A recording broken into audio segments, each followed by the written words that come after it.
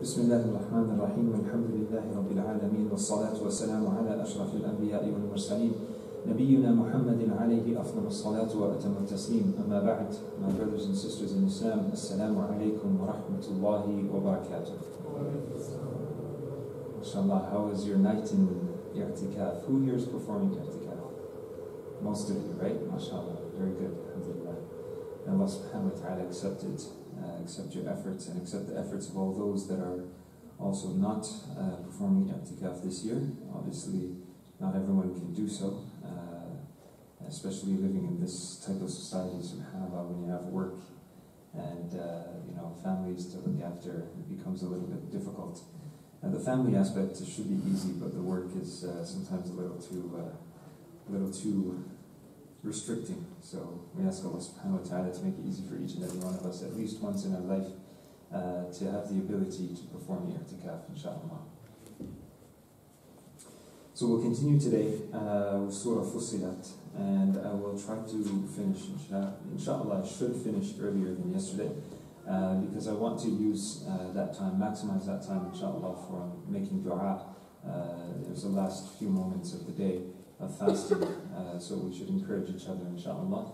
So hopefully we finish about, just under 10 minutes before the adhan, inshaAllah ta'ala. So we'll continue with Surah Fussilat we left off at verse, roughly around verse number 40. We'll continue from 49 onwards. We'll also go into Surah Ash-Shura, and Surah Zukhruf, and Ad-Dukhan, as well as Jathiyah. So we're going to cover a lot today in terms of numbers of surahs, but it's not anything more than what we normally cover, inshallah, simply because it's one juz, but the surahs are getting much shorter. So Allah subhanahu wa ta'ala is showing us here in verse number 49. We'll start with verse number 49. Allah subhanahu wa ta'ala highlights how when we face hardships, right,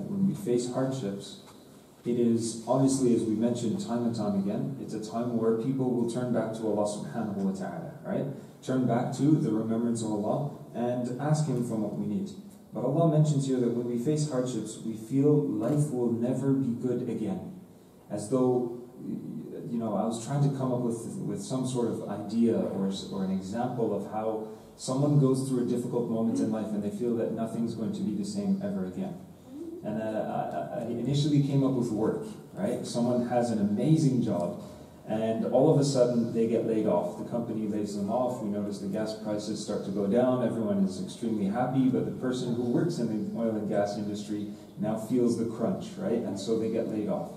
And they think, subhanAllah, I've been getting paid extremely well for a long time, for quite a few years, and now all of a sudden I have no job, right? You went from making hundreds of thousands a year to making nothing.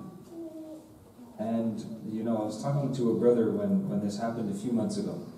SubhanAllah, it was just not long after I came back from Fort McMurray, where we know all the people are making loads of money in Canada, right? That's where if you want quick cash, you go to Alberta and you'll make some quick cash.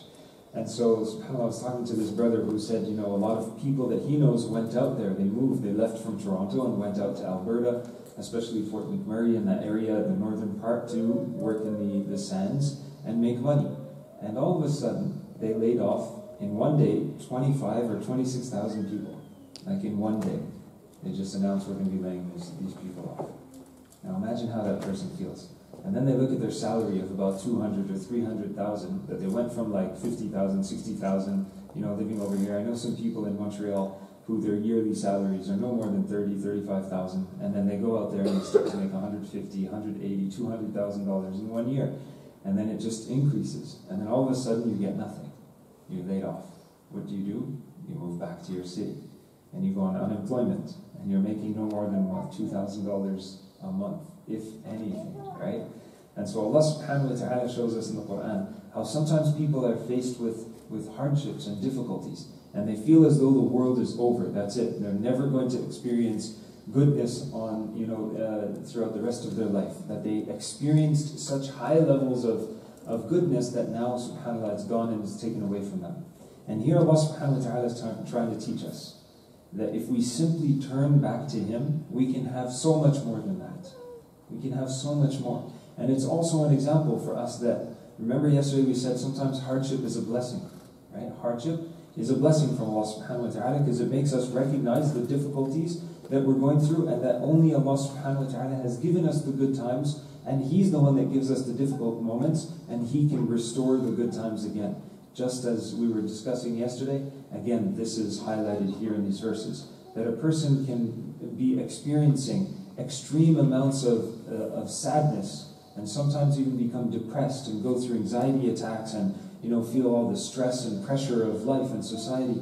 But subhanAllah, Allah subhanahu wa ta'ala is the one that gave us the position that we were in. Like we didn't always have that high position, we didn't always have the income and the earnings that we currently have. And it could possibly happen that it dips a little bit, that it goes down. And I remember, subhanAllah, last year I was working in a different position. I moved back from Malaysia to Canada, and I sort of kept that foreign position when I lived over here, when I moved back. But that only stayed for a few months. So I had a job for a few months, and then I decided, this is not what I want to do. It's not what I want to do. I want to do something totally different. I want to get more into teaching rather than sitting and doing a management type of position. And so I decided to make a change. And that change came with a price tag. Now that was my decision. Not everyone has that decision. Not everyone can budget and plan. Sometimes you wake up in the morning and you realize you go to the doctor and they tell you, hey, your whole life is turning upside down. Or you wake up in the morning, you go to work just like every other day, and you realize when you get there, there's a notice, you've been laid off, you only have a month left to work, or 2 months left and that's it. Your whole world turns upside down. And so I remember last year when I made that decision, I literally was, coming back to a new country, technically, because I hadn't lived in Canada for 12 years. And all of a sudden I decided to make this decision, and my wife's like, are you sure you're making the right choice? I'm like, yeah, I'm making the right choice that's going to make me happy. But I got to choose that cut in my paycheck. Right? I took literally a 1/4 cut from my regular salary that I normally would get by putting a few things together, teaching here, teaching there, and so on, and 1/4 out. And my wife's like, are you sure? I'm like, inshallah, everything's going to be okay, don't worry. I'll be much happier, I'll have more time to spend with the family, everything's going to be good. It's not about the money, it's about the time. And subhanAllah, Allah subhanahu wa ta'ala always will fill that gap in whatever it is, whether it's a gap in terms of finances, a gap in terms of your time, a gap in terms of a loss of someone, a family member in the family. Allah subhanahu wa ta'ala will always fill it with something that is so much better. And we see that. We see people who, their families, mashallah, they are the ideal family. You look at them and you think, wow, mashallah, we want to be like them. And Allah subhanahu wa ta'ala tests them, sometimes with the loss of a family member. Someone who dies young. The child might even die. And people think, subhanAllah, how can this happen? Such a beautiful family, such a perfect family. But Allah subhanahu wa ta'ala tests them. And then you notice their family only becomes even stronger because of the test that they've been given. Why? Because they trust that Allah subhanahu wa ta'ala, who had given them the joy and the happiness, had taken away part of it only to restore more because of their trust and tawakkul in Allah subhanahu wa ta'ala. So we see that highlighted here in these verses of the Quran. We move on to the next surah, inshaAllah ta'ala, which is surah number 42. Who knows what surah it is? Surah Ash-Shura. Ash-Shura. What is Shura? When we make mashwara, right? What does that mean? Right, consultation. We consult with the people that are around us. So it shouldn't be a one-man show. Even though there's one person that is the leader, that leader should consult with the people around them. Sometimes if the leader wants to make a decision based on their own knowledge and ability and capability, they could do that. But they should still ask the opinion of others. Maybe Allah subhanahu wa ta'ala will bless their thoughts and ideas with something that would be said by the few people that they consult with. But at the same time, it is from our deen and from the sunnah of the Prophet sallallahu alaihi wasallam to consult. And Allah subhanahu wa ta'ala shows us that here in the Quran, that He even names a surah of the Quran, Ash-Shura, consultation. So it's important to consult and to be people who consult others, as well as we seek consultation, so we seek someone else's advice, as well as we should be people that give advice. And a point to highlight with regards to advice is that whenever someone comes to you for consultation, they come to you seeking advice, we should give them the advice that they need to hear. The advice that they need and deserve, and not the advice that they want to hear from you. And people try and do this all the time, with me in particular. Right? They come and they say, okay, Sheikh, what about this? What about that? What about this? Can I ask you a question? Question about this, question about that. And then you'll notice they've asked like 5 or 6 other people this question. And then they'll go and ask another 5 or 6 people the same question. And then they'll look at the spectrum of 10 people or 5 people that they asked and say, eeny, meeny, miny, mo, which one of these sounds best to me, right? And so we shouldn't do that in our deen. You can consult and that's good. But whenever someone comes to you and they're asking a question, give them the information that they need to know, and not the information that they want to know. So if it's a friend that comes and asks a question, the exact same question that someone else would come and ask me that isn't a friend, the answer, if the scenario, the casing is exactly the same, the answer should be the same as well. It shouldn't differ because that person is a friend, or that person is someone I know, or I know their situation personally, or I think this might happen because of their situation because I know them. Well, if that's the case, then there should be reasoning why the answer differed, right? So we should be very careful when we seek advice. Don't seek advice and constantly do so, and a lot of people do this on the internet. They go and they seek advice from 100 different resources, right, or sources, just searching for answers and answers and answers, simply because they haven't found the right one yet, the one that suits what they feel most comfortable with. And the deen is not always what makes us feel most comfortable. Sometimes we will have to endure hardships. Sometimes we will have to go through difficult moments, right? With things that we didn't think would be so difficult. We didn't think it might be, so challenging for us to, for example, open a business or to invest in certain things. You can invest here, you can't invest there. And you look at so many people investing and making lots of money and you think, subhanAllah, why can't we do this? How come we can't benefit? Imagine if the Muslims could benefit from all that money and put it into the masjid. What guarantee do we have that we would actually take all that money and put it back into the society? No guarantee. So Allah subhanahu wa ta'ala has limited what we can do and can't do, not because it's what's best for us sometimes, it's what's best for society. And that highlights, the main aspect of interest, that Allah subhanahu wa ta'ala forbids interest because it makes the rich richer and the poor poorer. And it only breaks up society and makes, as we see, I remember yesterday during iftar, some of us were talking about that. In some countries, you notice, actually no, it was suhoor this morning. It was during suhoor, I was having suhoor with some brothers, and subhanAllah, they were talking about how in some countries there's such an extreme gap. You have extreme poverty and extreme richness, right? And there's nothing in between, there's no middle class.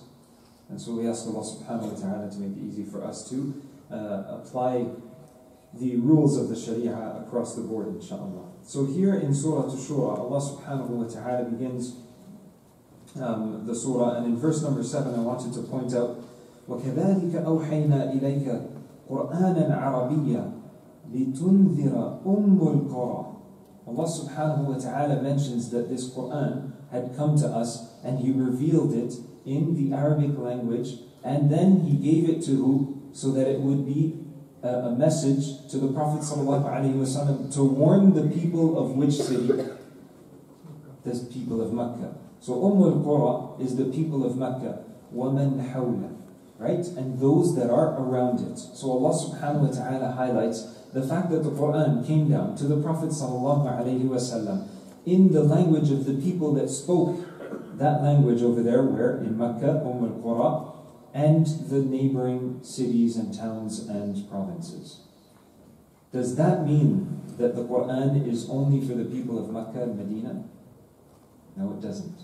I know a joke from a friend of mine, actually one of my dad's distant relatives, who's Pakistani. He's like, you notice all the prophets and messengers, they came to mainly the Arab nations. And we don't have any report from any prophet or messenger that came to the people of Pakistan. That's because they're free of sin. And I was like, mashallah, it's very interesting. So, because he was saying the prophets and messengers were sent to people that were committing, extreme sins that were so displeasing to Allah subhanahu wa ta'ala, so He sent a prophet or a messenger to the people. Right? And so he said, you notice that there's no record of any prophet or messenger sent to the people of Pakistan. I was like, Jazakallah khairan. It's a nice joke that stuck with me since childhood. Subhanallah. So Allah subhanahu wa ta'ala here mentions al-Qura. And we notice in Mecca, there's a famous university there. What is it known as? al-Qura, right? The Islamic University in Mecca, al-Qura. There are different names for Mecca as well. Allah subhanahu wa ta'ala refers to Mecca also as Bakka, with the ba, Bakka. And there's different names. Like the city of Medina, there's different names. Previously it was known as Yathrib, and then it changed to Medina, Darul Iman, and Darul Taqwa, and many other names that have been given to the cities of Mecca and Medina. So Allah subhanahu wa ta'ala highlights that the Quran was sent to the people of Mecca and those that were neighboring it. Obviously that's where the people were residing, the Muslims were residing, the followers of Muhammad sallallahu alayhi wa sallam. But it was given to them in the language that they understand, Arabic. Do we understand Arabic today? Do all of us understand Arabic? All of us? No, we don't. We don't all understand Arabic, right? Only some of us do. But we still follow the Quran. And that's why we're doing what we're doing. We're learning the Quran and learning it in a language that is easy for us to learn and to grasp. And it also is important for us to learn Arabic. So inshallah ta'ala, hopefully some of us take initiative to learn the Arabic language and teach it to our children as well. So that when we're reciting the Quran, when we're standing in salah, when we're trying to grasp the full meaning of the Quran, we can only do so if we really listen to it and read it and recite it in the Arabic language, because it's so much more powerful than when we simply go over it in English. From verses 16 to 18, Allah subhanahu wa ta'ala warns not to dispute over Islam, right? Not to dispute over Islam. And this is important for us to try and understand why Allah subhanahu wa ta'ala highlights this here. What surah is this? Ash-Shura, right? The consultation. I don't know about here. Probably you do, because I don't know, every single masjid I think has like a general body meeting. But I remember growing up in Montreal, I have nightmares of the general body meetings that took place in our masajid in Montreal. SubhanAllah, it was just like you'd go and it would result in a fight. To the extent that there were some years that my father would tell us, stay home. As the children, we were teenagers, he would say, stay home because it's safer for you to stay home. I was like, I could never understand it. My mom, as someone who accepted Islam, could never understand why is it that going to a meeting that's happening in the masjid about the betterment of the masjid and the community and the society ends up in something that could be violent, something that's dangerous, something where swear words are exchanged, where sometimes the police show up, where I've seen hockey sticks being thrown at each other. SubhanAllah, it's crazy, right? And that's what happens happened, I haven't seen it happen in a long time, but happened many years ago when the Muslims were trying to communicate and cooperate with each other to try and build a masjid. But what are we building really? A structure? Or are we building what we have here now? Right? Are we building just a building that has a roof and walls?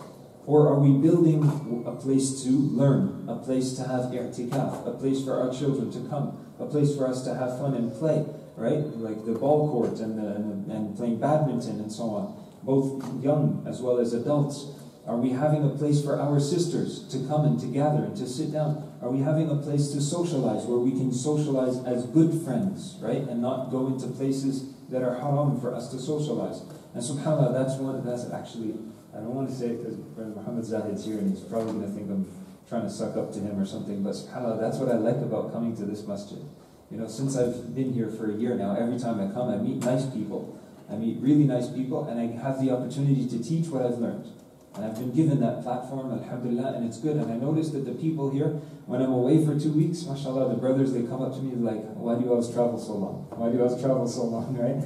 We missed our halaqah for 2 weeks. How come you weren't here? And so, subhanAllah, it makes you feel guilty and makes you feel as though you want to give back to the community. And that's exactly what we need. We need a community that's hungry. Hungry, not for the food, mashallah, we always get food, but we need a community that's hungry for knowledge, hungry for companionship, hungry for that social aspect, hungry for friends, hungry for good people. And that's, mashallah, I found it here. I've seen it here. There's always room for improvement, but subhanAllah, it's a growing aspect of our community, inshaAllah ta'ala. So Allah subhanahu wa ta'ala here warns us against disputing over Islam.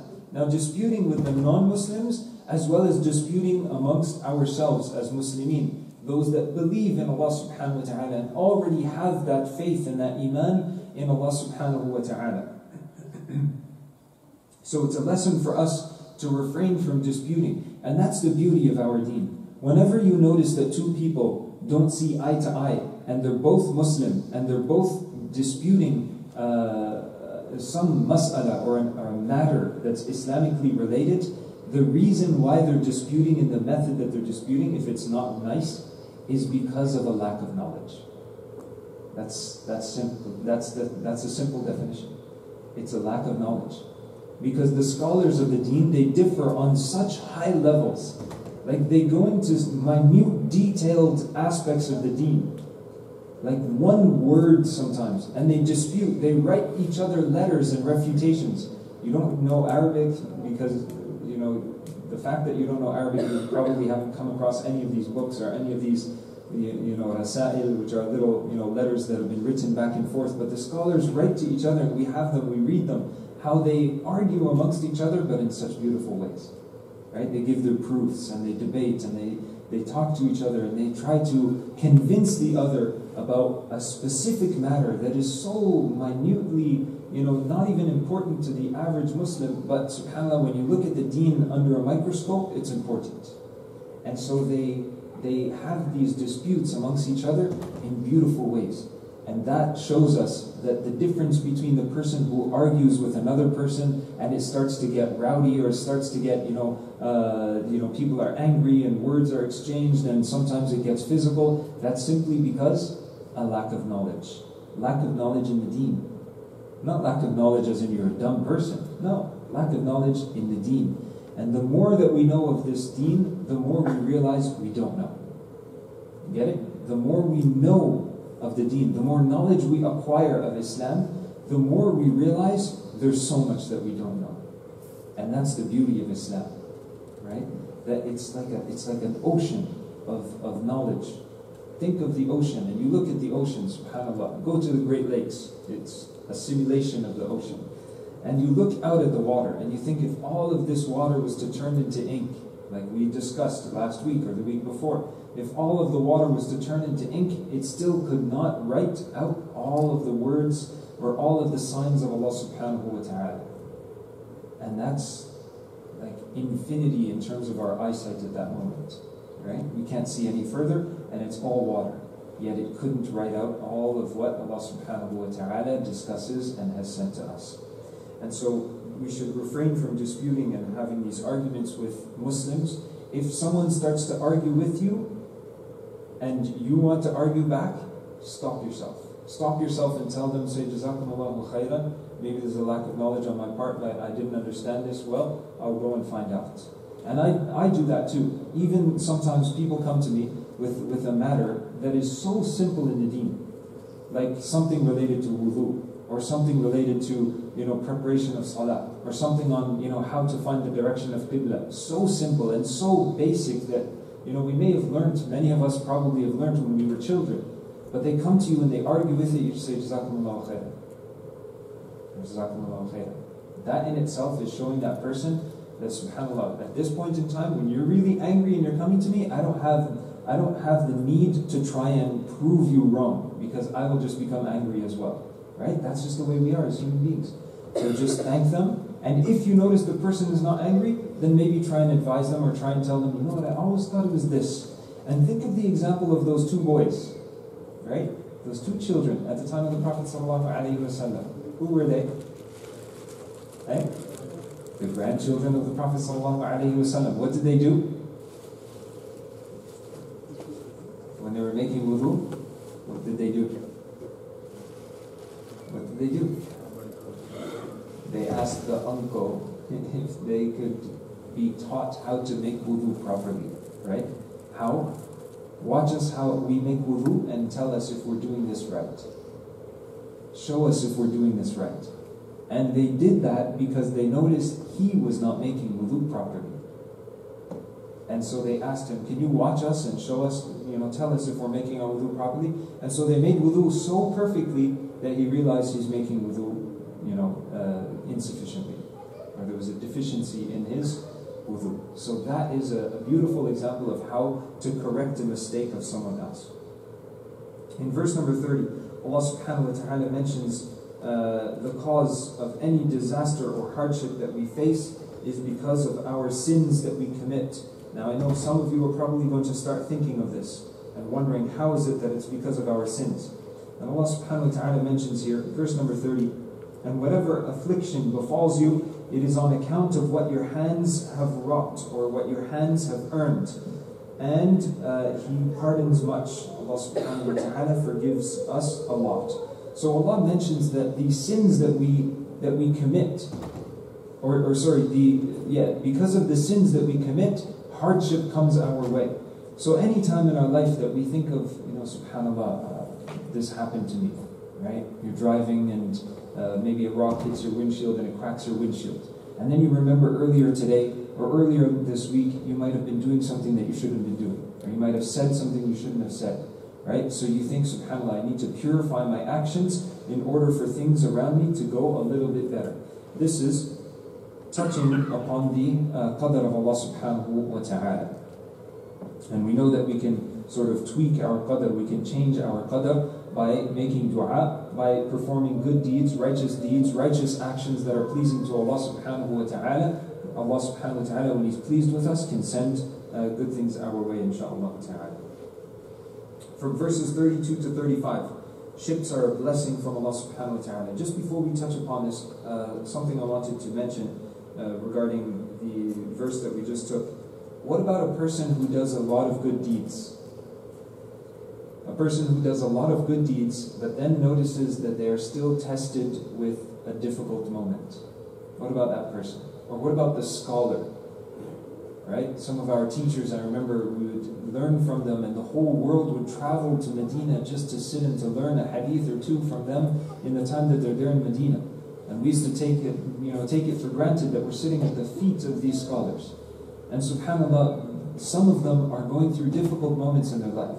Like I remember some of our shuyukh, they're suffering, like one of them, stomach cancer, but not many people know it, right? Suffering from illnesses, suffering from not being able to sleep, suffering from various things that Allah subhanahu wa ta'ala had given them that we don't see the average person getting. These are very difficult things that have been placed upon the scholars of this deen. Why? Those are people that are close to Allah subhanahu wa ta'ala. Why is it that they get a hardship? It's a test. Right? It's a test to raise their ranks, right? Anyone else? Clean their sins. To clean their sins, good. Exactly, that's what I'm looking for, right? Tying in what you're saying, what everyone else is saying, raising the ranks of the scholars, it helps them to get through what they're going through. The more hardship that they endure, the more closer they feel to Allah subhanahu wa ta'ala, the more sincere they are in their worship and their ibadah and their seeking of knowledge. Then we look at the prophets. And the Prophet Muhammad sallallahu alayhi wa sallam was tested severely. And he taught us that those that are closest to Allah will be tested the hardest. Those that are closest to Allah subhanahu wa ta'ala will go through the harder tests. And that's because they are capable of going through. لا يكلف الله نفسا إلا وسعها. Do you think that the person whose iman is really low and weak is capable of going through the hardest of tests? No, it's going to be difficult for them, extremely difficult. So Allah subhanahu wa ta'ala tests those that are closest to Him with the hardest of hardships. And that's because He knows they're capable of withstanding those hardships. It's just a matter of them trying to get through it, as we mentioned, a test. And so we ask Allah subhanahu wa ta'ala to make our tests easy for us, even though our iman continues to increase. In verses 32 to 35, Allah subhanahu wa ta'ala mentions the ships, and how the ships are a blessing from Allah subhanahu wa ta'ala. And He highlights here the wind, and how the wind pushes the ship. And you wonder to yourself, why would Allah subhanahu wa ta'ala even think of talking about ships in the Quran? Like, what would be the purpose of putting the ship in the Quran and talking about, a ship or a boat that travels in the water? What's the point? Why does anyone think that? Example of what? That it's a blessing from Allah. But how is it a blessing? Now, when you think of the ship, you look at this massive, structure, and especially today. They're not made out of wood now, they're made out of steel. And the cargo ships, 1 inch, 2 inch, 3 inches thick steel, but it doesn't sink. It floats on top of the water. And not only does it float on top of the water, Allah subhanahu wa ta'ala highlights in this verse here, He sends the wind. Now, traditionally, historically, we use the wind in order to push the ships, right? Imagine if you built a ship and you put it into the water, but there was no wind from Allah subhanahu wa ta'ala. Where would the ship go? No, it wouldn't sink. It just would sail left, and then it would sail right, and then it would go front, and then it would come back, and sometimes it would stay where it is, and then it might come and approach the shore and bump into the shore, and then it might go out again. It wouldn't go in any direction.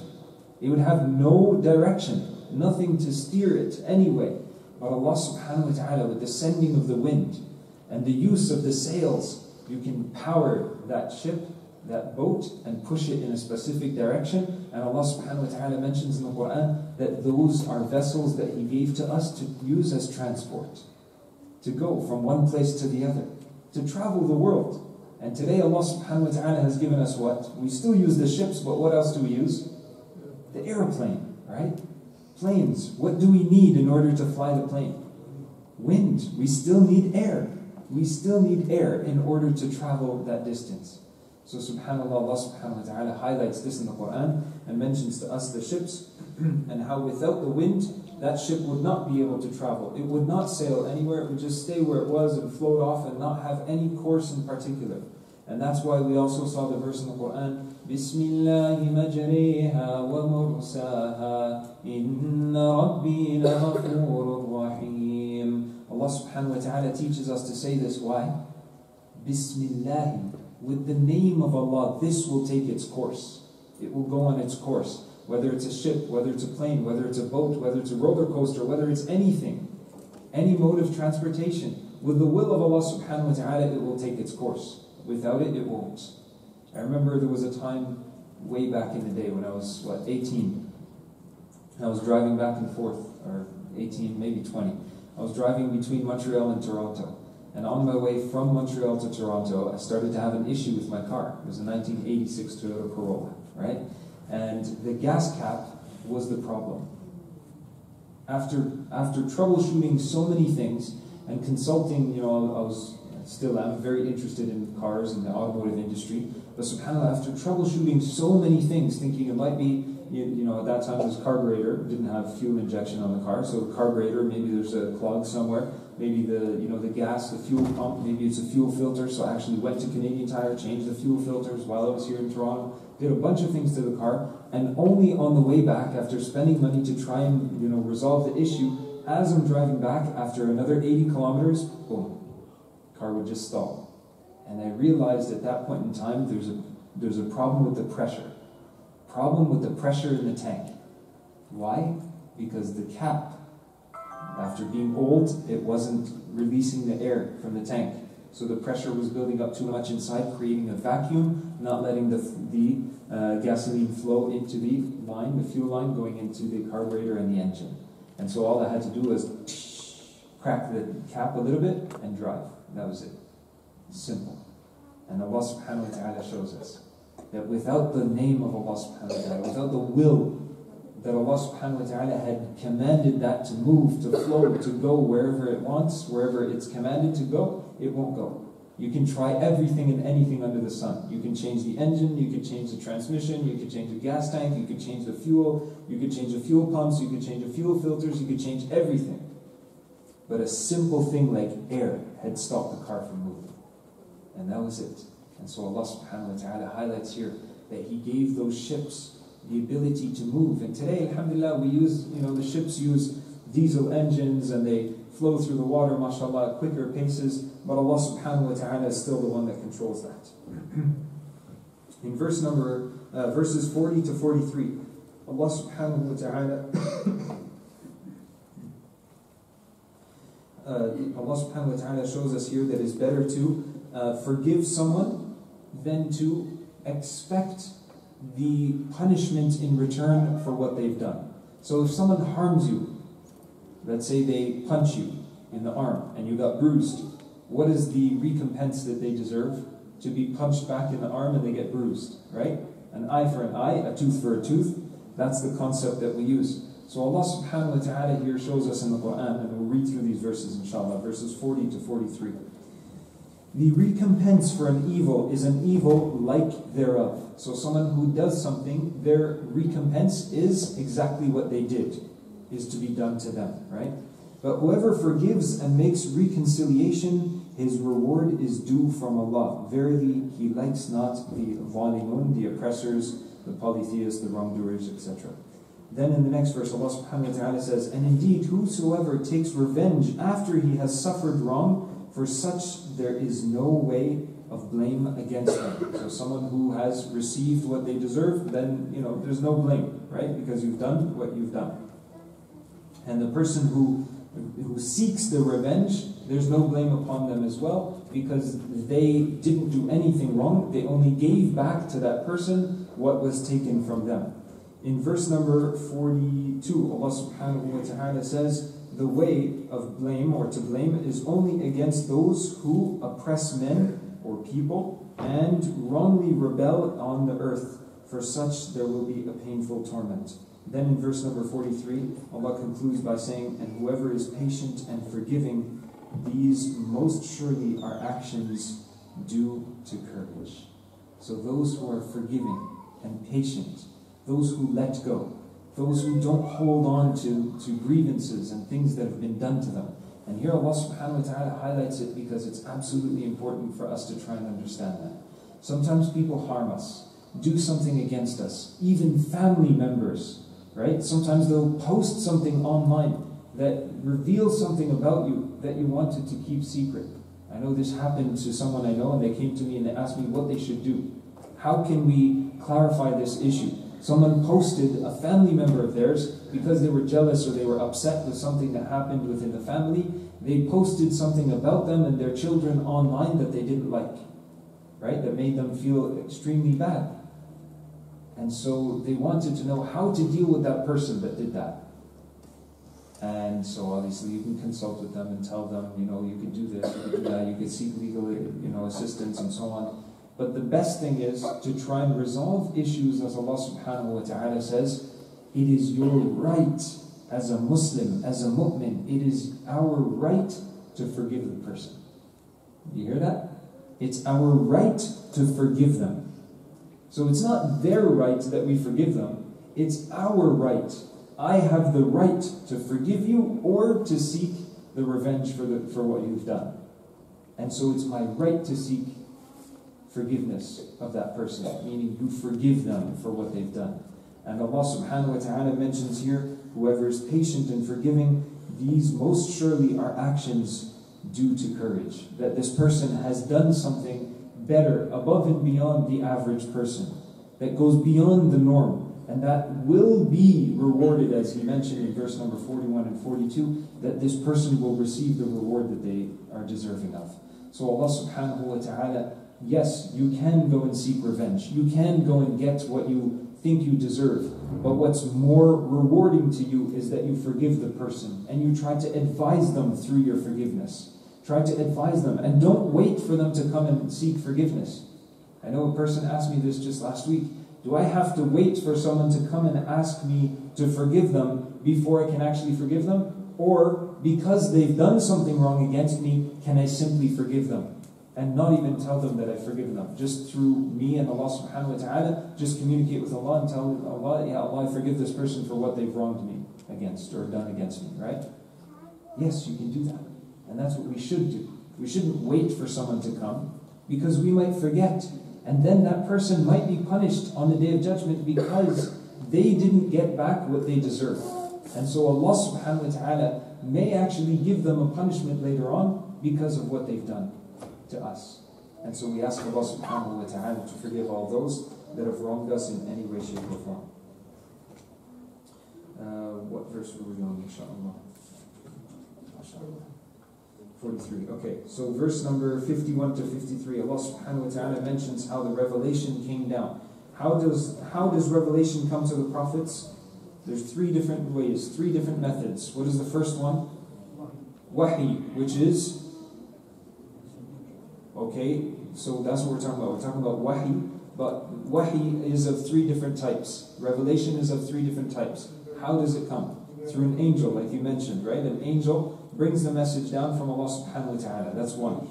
Second one is a dream, right? That's good. What's the third one? Behind the curtain. Someone mentioned it, behind the curtain, right? So Allah subhanahu wa ta'ala will communicate with, for example, the Prophet sallallahu alaihi wasallam. Commanded him to tell us, the ummah of Muhammad sallallahu alaihi wasallam, we have to pray 50 times a day. That was initially what was told, and then it was brought down to 5 times. And so that process was done in front of Allah subhanahu wa ta'ala, but behind a curtain or veil.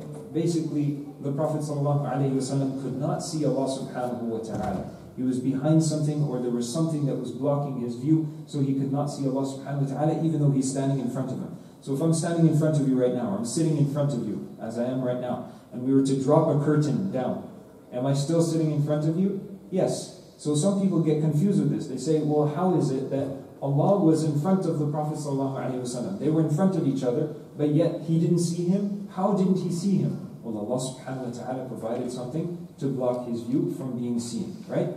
So there's 3 different methods, either through revelation from the angel down to the Prophet, or through like a dream, or through the communication of Allah subhanahu wa ta'ala to the Prophet and Messenger from behind a veil or a curtain. We move on to the next surah, Surah Az-Zukhruf, which is the 43rd surah of the Quran, and who can tell us what it means? Sorry? Gold ornaments, mashallah, because you all have your translations in front of you. In verse number 9, Allah subhanahu wa ta'ala highlights the mushrikeen and how they admit that Allah subhanahu wa ta'ala is their creator. And we spoke about this yesterday. وَلَئِن سَأَلْتَهُم مَّنْ خَلَقَ السَّمَاوَاتِ وَالْأَرْضَ لَيَقُولُنَّ خَلَقَهُنَّ الْعَزِيزُ الْعَلِيمُ. So if you ask those who worship idols, who is their creator, they will say that it is Allah subhanahu wa ta'ala that created them. In verses 26 to 35, Allah subhanahu wa ta'ala mentions that Ibrahim alayhi salam declares his belief in Allah subhanahu wa ta'ala. He declares his belief in Allah subhanahu wa ta'ala. But then from verses 30 to 35, Allah subhanahu wa ta'ala here mentions how he gives an example of the luxuries of earth. The luxuries of earth. And this surah is Az-Zukhruf, right? What is it highlighting? The luxuries of earth, right? Gold ornaments and so on and so forth, right? So Allah subhanahu wa ta'ala mentions that in these verses, how the examples of luxury are there for us on earth. And I just want to go through a few of them, inshaAllah, because we do have some time to go through them. And in verse number 33, and were it not that all people had been a single nation, we would certainly have assigned to those who disbelieve in the beneficent, in Allah subhanahu wa ta'ala, to make a silver roof of their homes over their heads, and the stairs by which they ascend, right? And if you look at it in a different translation, it mentions the beauty in using jewelry, or the gold and the silver that we enjoy so much, silver in terms of the roofing, but to have elevators. In one of the translations, if you look at Sahih International, I believe it mentions elevators. What do we have today to go up and down in our homes? Well, we don't have elevators yet, but we have something similar. And in our buildings, we do. Those that live in apartment buildings are using elevators. MashaAllah, they have. You see, it's a blessing from Allah. People think we live in an apartment, we have less than the people that live in a house. The people who live in a house ask me, I take 36 or 38 steps to go from top to bottom in my house. It's like going up and down. I don't know why people design houses like this in Toronto. But subhanAllah, people who live in an apartment building, they simply push a button and go on the elevator. So simple, so easy, right? So it's a blessing. There's always blessings from Allah subhanahu wa ta'ala. Wherever we look, we'll notice that we've been blessed. Then Allah subhanahu wa ta'ala says, and the doors of their houses and the couches on which they recline. So these are all luxuries that people will enjoy of this dunya, right? Having elevators, having beautiful roofs and nice homes, and now you're noticing instead of using the old shingles, they're now using those clay shingles. or the stainless steel equivalent of those shingles, or galvanized steel. So all these beautiful things that we're trying to adorn our houses with. And then Allah subhanahu wa ta'ala mentions the doors of our homes. And I know, my dad once, way back in the day, he wanted to change the door on the house, and we went to this door store, right? The store that sells windows and doors. And subhanAllah, there were so many different kinds of doors. Beautiful doors, and doors that had gold-plated handles and stuff like that. Why do you need that? Why on earth do we need it? Allah subhanahu wa ta'ala knows best. Then Allah subhanahu wa ta'ala mentions here couches that we recline on. And that's what we do. That's exactly what we do. We enjoy this dunya so much that sometimes it blinds us. Now, does it mean that these things are haram? No, it doesn't. We can enjoy from this dunya what Allah subhanahu wa ta'ala has blessed us with. You can enjoy it. You can benefit as much as you want. But let that wealth come into your hand and never get to your heart. Let it come to you only from the hand's length. Let it stay in your hands and not let it get to your heart. So you use your wealth as much as you want. Benefit from your wealth. Sit on your wealth. Enjoy it as much as you want. But when you hear the call of Allah subhanahu wa ta'ala, you leave the wealth and you run to pray to Allah subhanahu wa ta'ala. Then we move on to verse number 36. Allah subhanahu wa ta'ala mentions whoever turns from Allah and then leaves the way of Allah subhanahu wa ta'ala that he likes and that he promotes, He will make shaitan and appoint shaitan for that person to be their friend. So shaitan will be their friend. Are you asking me a question? No? Okay, you're stretching, tired, mashallah. I know it's the last hour of the day, sometimes I need energy too, mashallah. And so Allah subhanahu wa ta'ala mentions He will appoint for those who leave the command of Allah subhanahu wa ta'ala, He will give them a nice friend, and that friend will be shaitan. So He will appoint shaitan to be their companion. In verses 52 to 53, Allah subhanahu wa ta'ala describes how Fir'aun disgraced Musa alayhi salam, and how he insulted Musa alayhi salam. And he also highlights the aspect of the speech impediment, because Musa alayhi salam had a speech impediment, right? And that's why when he made the dua, he said, "Rabbi shrah li sadri wa yassir li amri wahlul 'uqdatan min lisani," which means to literally untie or remove the knot from my tongue. So Musa alayhi salam had a speech impediment, just like some people have a lisp, or some people when they speak they go over the words 2-3 times. That was how Musa alayhi salam, spoke. And so he asked Allah subhanahu wa ta'ala, remove this from me so that I could speak to Fir'aun and clearly deliver the message. And so Allah subhanahu wa ta'ala assisted him. And he also, made fun of Musa alayhi salam. Fir'aun made fun of Musa alayhi salam by saying, look at him, he's just, this person who can't even speak properly, who doesn't wear golden bracelets, he's not wearing gold. Again, the surah is highlighting beautiful adornments of this world, trying to make it seem as though because he's a person that claims to be a prophet, he doesn't have any of the bounties and beauties of this world. Why would you follow him? And Musa alayhi salam actually convinced his people that because he doesn't speak clearly, because he doesn't wear jewelry, he's not someone that you should follow. And so the people turned away from Musa alayhi salam and continued to follow Fir'aun. In verse number 88 to 89, the Prophet ﷺ here complains to Allah subhanahu wa ta'ala that the mushrikeen don't believe. Yet Allah subhanahu wa ta'ala responds to him and tells the Prophet ﷺ to respond with salam. Respond with salam. The Prophet ﷺ is complaining to Allah subhanahu wa ta'ala. They don't believe, they're not listening to the message. And Allah subhanahu wa ta'ala tells them, respond nicely. Respond nicely. Behave nicely. Let them see in you a beautiful example so that they would want to be just like you. And so that's an example for you and I as well. When we're trying to deliver this message of Islam, and when people talk to us so harshly about Islam and they come to us and get into our faces, make sure that we show them a nice example. Carry yourself as though what they're saying to you doesn't matter. You believe in Allah subhanahu wa ta'ala. That's more important than what they're saying and how they're defaming you or disgracing you or saying you're a Muslim, you're like this, you're a terrorist and so on. It doesn't matter, because you know inside of yourself you're not that person that they claim you are. And so it doesn't matter to you and it doesn't bother you. We move on to Surah Ad-Dukhan, which is the 44th surah of the Quran, and it means the smoke. And here Allah subhanahu wa ta'ala begins the surah from verse 1 to 4. And He talks about the Qur'an and how the Qur'an was revealed, and how it was revealed on the blessed night, which we know is the night of Laylatul Qadr.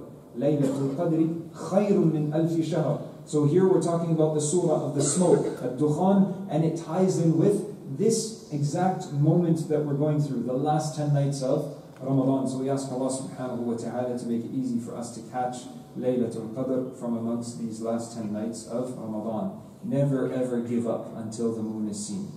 Never give up until the moon is seen. Okay? Strive extremely hard until the moon is seen. A lot of people on the last day of Ramadan, they'll notice at Dhuhr time, that's it, the month is over. Those last few minutes, make sure you're here in the masjid. Tomorrow would be the day of Eid, for example. Make sure you're right here in the front row crying your eyes out. Because that is the moment that Allah subhanahu wa ta'ala forgives. Even though it's not the night, it's not Laylatul Qadr. But the Prophet ﷺ said to seek out the last moments of Ramadan, because that's the time when Allah subhanahu wa ta'ala looks at our actions that we've done throughout the month and forgives us. So make sure that each and every one of us are not celebrating Eid in advance. Take advantage of the last minute, the last 30 seconds of Ramadan, and worship Allah subhanahu wa ta'ala and ask for forgiveness. Then in verses 9 to 16, Allah subhanahu wa ta'ala mentions how He will send the smoke. As we see, it's Surah Dukhan. He will send a smoke that people will notice, and this smoke will fill the air. And people will not realize, some people will realize this is a sign from Allah subhanahu wa ta'ala, and others won't. They won't realize that this is a sign. And then Allah will take the smoke away. And then Allah subhanahu wa ta'ala mentions that He will send batsha. Right? If you look through the surah and the verses, and that is referring to the day of resurrection. So He will send the smoke, then He will remove the smoke, and then afterwards Allah subhanahu wa ta'ala will send the day of resurrection.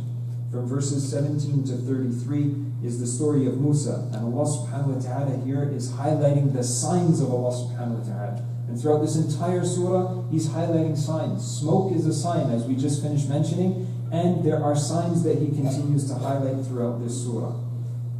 Verse number 38, this world was created with a purpose and with wisdom, as Allah subhanahu wa ta'ala says, not as a time to simply just play and enjoy yourself. There's a reason why we were created, and that was to worship Allah subhanahu wa ta'ala in the ways that we constantly remind ourselves to do so. So Allah subhanahu wa ta'ala mentions that this world was not created as simply a place to play and to enjoy ourselves. How much more time until the adhan? 9:04, so more than 6 minutes. What time did you say that? 8:55 there? Okay. So we'll take 5 more minutes. That gives you 5 minutes, inshallah. That's my type of math. So Allah subhanahu wa ta'ala here says, in verse number 56 to 58, that Jannah will have no death. In Jannah, there will be no death. So a person will not die in Jannah. And the only death, as Allah subhanahu wa ta'ala mentions in the verse, is that one death, which is the death that we will have leaving this world.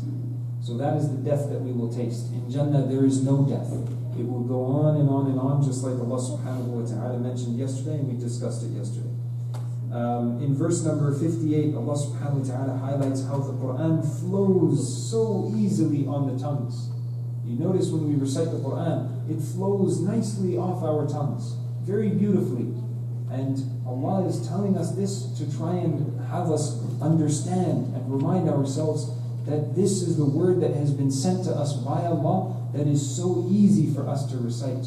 Even the person that doesn't understand Arabic can recite it. Even the child that doesn't understand a single word of the Qur'an, doesn't know a single word of Arabic, can memorize the whole thing from cover to cover. That's a blessing from Allah subhanahu wa ta'ala. And He reminds us of that here at the end of Surah Ad-Dukhan. We'll move on into the first few verses of Surah Jathiyah, which is the 45th Surah of the Qur'an. And this means the kneeling, those that kneel down. From verses 1 to 15, we'll take chunks of the surah. From verses 1 to 15, Allah subhanahu wa ta'ala mentions the importance of understanding His signs. So the very first part of the surah, He's going over His signs, the signs of Allah subhanahu wa ta'ala. And not only mentioning signs, but the importance of recognizing them, the importance of knowing that these are the signs of Allah subhanahu wa ta'ala, right? And how does it affect a person's life? And to change ourselves when we notice that this is a sign from Allah subhanahu wa ta'ala. In verse number 14, Allah subhanahu wa ta'ala mentions to let the believers forgive the disbelievers and to endure the hardships that they produce. So any hardship that the non-Muslims provide or put upon us as Muslims, endure it. As Allah subhanahu wa ta'ala tells us in verse number 14. Endure it, endure it, endure it. Go through it and you will be patient through that test. It will pass, inshaAllah ta'ala. Be patient with it and forgive, forgive, forgive, forgive, forgive. Why? Because there are people who don't understand. There are people who don't understand, right? That are doing this to us as Muslims.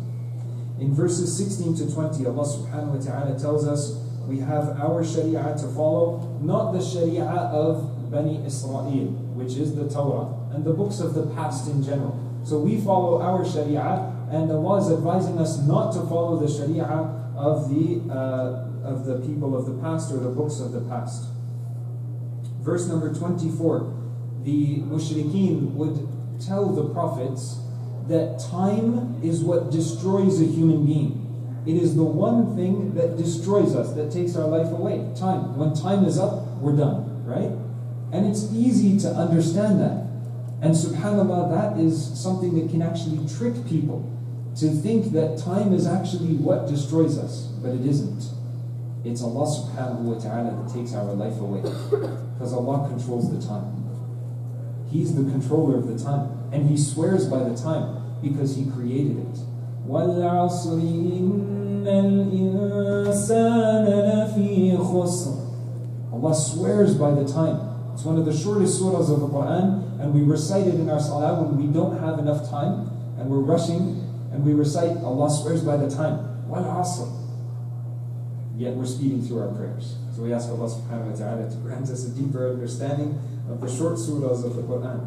And we'll conclude inshaAllah ta'ala, which still gives us another 7 minutes. We'll conclude with verses 27 to 29. How Allah subhanahu wa ta'ala mentions that the Day of Judgment, every single nation, when they are called upon to be questioned, they will then kneel down. Why will they kneel down? Why do you think people will kneel down? This is the surah. The kneeling, when people finally realize we will stand before Allah subhanahu wa ta'ala, will we be able to stand on our feet? Will we be able to actually carry ourselves on our feet? When you hear terrible news, you get that phone call and you're standing up and someone tells you, are you sitting down? You know it's bad news, right? You know it's bad news. So imagine, when you're standing before Allah subhanahu wa ta'ala and you're about to be questioned about the things that you've done in your life, how will our legs feel? Those young imams that come and stand up and you notice the legs shake, because they're scared. And subhanAllah, that's a trial, that's a test. It's difficult, but we get past it inshaAllah ta'ala. So Allah subhanahu wa ta'ala mentions that the nations, as they're called up for questioning, they will kneel down out of the severity of what they're about to face. And we ask Allah subhanahu wa ta'ala to make it easy for us to continue to worship Him and to worship none other than Him. We ask Allah subhanahu wa ta'ala to grant us the ability to be forgiven throughout this month of Ramadan. We ask Allah subhanahu wa ta'ala to make it easy for us to continue to kneel down to none other than Him throughout this entire month of Ramadan and throughout the rest of our lives. Ameen ya Rabbil Alameen. Wa sallallahu wa sallam wa baraka ala nabiyyina Muhammad wa ala alihi wa sahbihi wa sallam.